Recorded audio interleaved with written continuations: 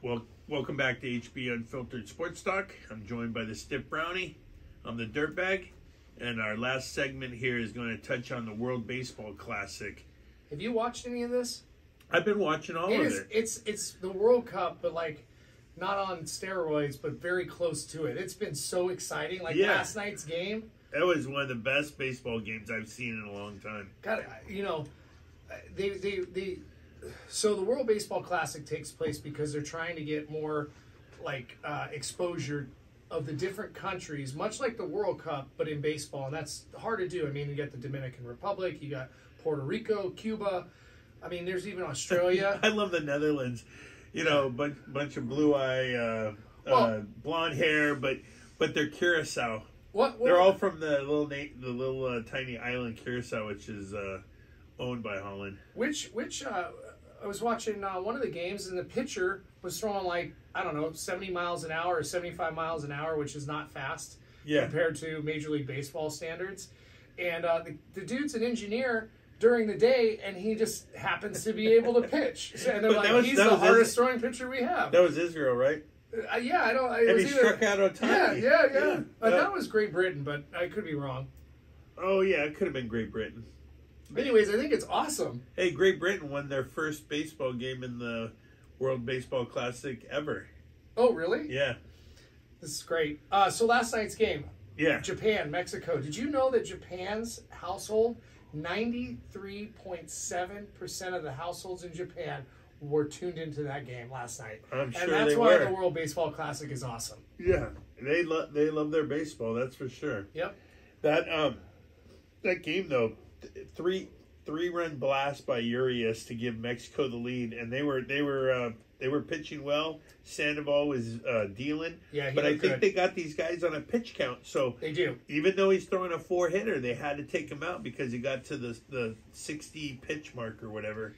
Correct, and I don't think that I thought they were supposed to be able to go to 95 pitches, but I don't think they're. No. I think it depends on how many starts the pitcher got. The first start, he's only allowed to get X, and then the second start, well, they're basically done.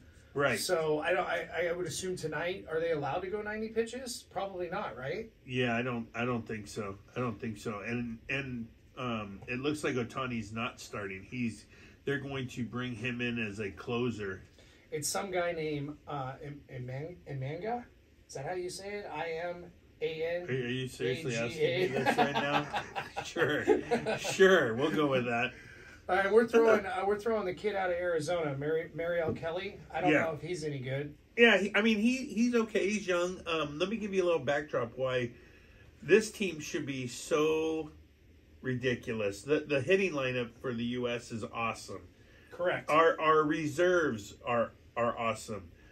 What is not awesome is our pitching staff. What happened with that? Because there's no way Kelly should even be on this team. We should have DeGrom out there. We should have Verlander. We should have Kershaw. The reason is because these guys are in their older years where they have huge contracts. They cannot get insured properly.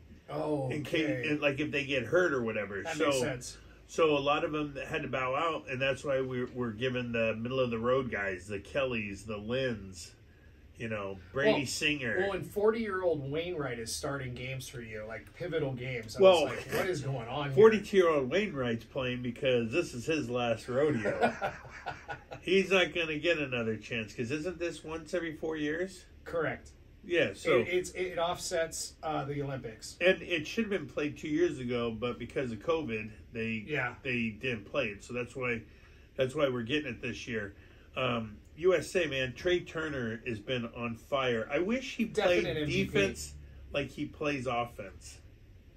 He roped that he hit a grand slam in the quarterfinals against Venezuela to save their ass. Yeah. And then he comes back with 2 run homers in the next game. Have you seen that video that's going around? You've obviously seen Moneyball, right? Billy Oh, yeah. Oh, yeah. And when they're making that run and they get to that pivotal game where they're going to get the record and they're down the whole time and then they have this whole thing that goes on and you hear this smack of the wood hitting the ball. They've been able to merge Trey Turner's home run with the sound of Moneyball. Okay. It's insane. It gives me. I'm getting chills right now thinking about it. I gotta see this. Oh, it's awesome. It's fantastic. Yeah, that sounds cool. But anyways, let's talk about tonight's game. Yeah.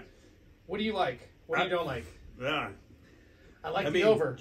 Obviously, the Japanese team is very disciplined, and our guys have been. Finally, the bats have come alive. I'm just worried about the pitching. That's why I kind of like the over. Yeah. What is it? I'm looking at it right now. Okay. Hold on 1 second. But go ahead. Yeah, I would. I know that. I mean, obviously, I want the USA to win, but Japan is tough. U.S. was favored the last time I checked. Here we go. All right, so it's actually slight favorite, and Japan's +1.5 at -130, and the money line is USA -150, which is a pick'em, and the over/under's at 10.5. I didn't realize it was that high. Yeah, and I have to be. Ohtani comes in after this next guy, right? Obviously, I want the USA to win, but if I'm a betting person and it's only -130, their team is solid, pitching and hitting. I'm going to take the +1.5, the -130. I agree with you. I'll put up the 130 that the US hopefully wins by 1, and I win both bets. Yeah, that's going to be. It's going to be a close game, but you've got whatever that guy's name is coming in for Japan to start the game. He probably, because he hasn't got any pitching statistics, I'm not sure if he's able to even go 60 pitches. Yeah. And then they bring in Ohtani.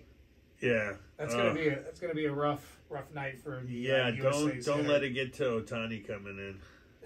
Can you imagine? Hey, that would be interesting if it came to on the line Trout versus Ohtani. That would be amazing. Could you imagine that? Did you see the kid from Japan last night? He's supposed to be better than Ohtani. I got a chance to watch him. It's pretty special. He's throwing 100 miles an hour. Oh, Sasaki? Yeah. Oh, dude, 102. Yeah. And his ball moves. And then he's got a splitty that's at like 91, 92 miles an hour. 92. Yeah. His curveball's at 88. Dude. What is he? Still got jacked though by Urias. Well, that guy dropped a bomb on him. Yeah. But he just hung that pitch though too. Yeah.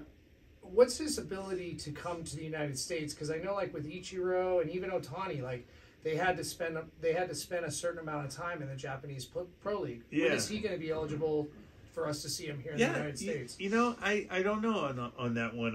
I'll have to get my fact checkers and have them research that. But it is interesting. He's 20 years old, right? Yeah. A lot of these guys don't even want to come to play MLB ball. I hear they're treated like gods in Japan. Oh, true story. This is total side. My family has been in professional baseball before, and my brother got to play with Ichiro Suzuki with the Yankees when he was there. And they had Ichiro. It's not uncommon for players to get up on the team buses or rides going forward, and like they ask him a bunch of questions and whatever. And they asked Ichiro if he was the most famous person in Japan, and he said no.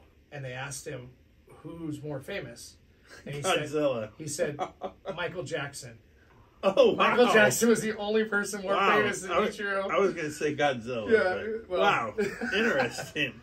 It's a pretty good story. Yeah, no, that is.